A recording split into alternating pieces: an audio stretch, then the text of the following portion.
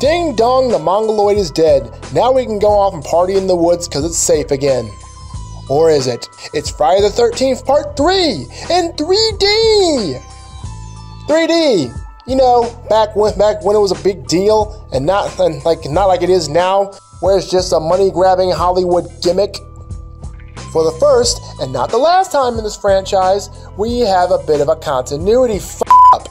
You see, part 3 takes place right after the events of part 2. So that means this movie is taking place on Saturday the 14th. Yeah, writers, you really did not think that through. We still have our copy and paste character types, except in my personal opinion, this group is the most annoying batch we get in the entire franchise. The most memorable is the prankster Shelly. And let's not forget the Boys in the Hood biker gang.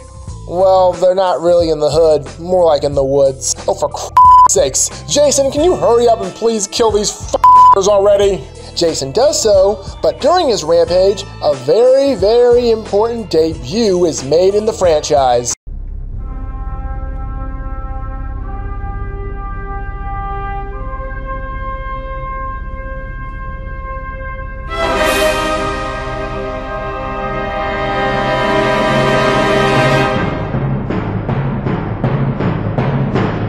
Yes, this movie was the debut of Jason's trademark hockey mask, the most iconic prop in the entire franchise. Our final girl, Chrissy, while slightly annoying, is actually pretty tough and does give Jason a bit of a fight. She stabs him, drops a whole pile of books on him, hangs him, and finally gives him the axe.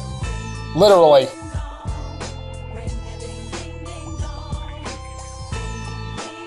So with Jason finally dead, we can finally get the hell— oh, for the love of God, can you please stop it with this f***ing jump scare? We've seen it twice already.